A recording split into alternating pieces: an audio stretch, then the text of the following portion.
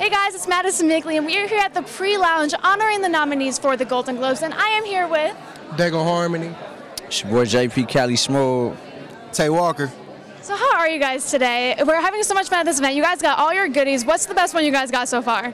Man, I can't even call it. Everybody been showing so much love. Like, everybody been giving us new stuff, coffee, skincare, hair products, and all. I'm actually excited to try the hair products, though. I ain't gonna lie to you. We got They're showing their swag off. Margaritas, we got all the hair products, skin products, everything. Yo, real talk, shout out to everybody hosting this event, man. Shout out to everybody who gave me the invite, you feel me? Much appreciated. You know the boy Smooth support y'all. I'm a hashtag everybody that gave me something today.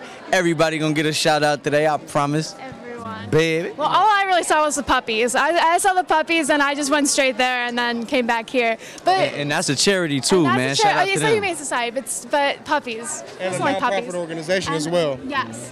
Well, 2017, what do you guys got coming up? Some crazy stuff? Man, hella crazy stuff, man. Grammys? Yeah, man, I'm on tour right now, Los Angeles, you feel me?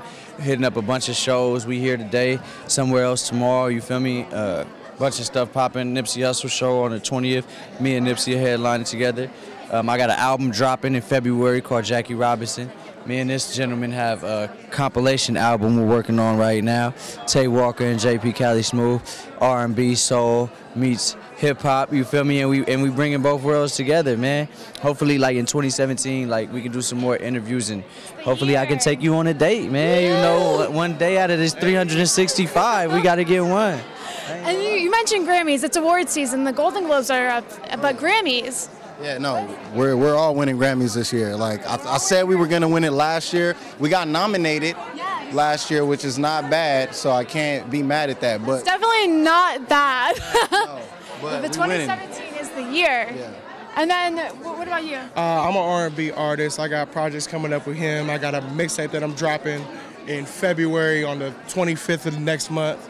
We got a lot of big projects coming out. I'm gonna be with him at the show at Nipsey Hussle.